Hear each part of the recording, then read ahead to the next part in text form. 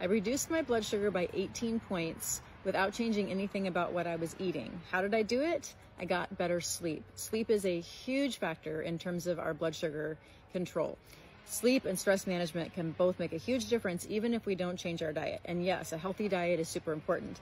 But look at what my sleep, what my score was, my blood sugar after getting a good night's sleep. It was 80. 80 is really where we want to be. We want to be less than 90, but even lower and closer to 80 is better.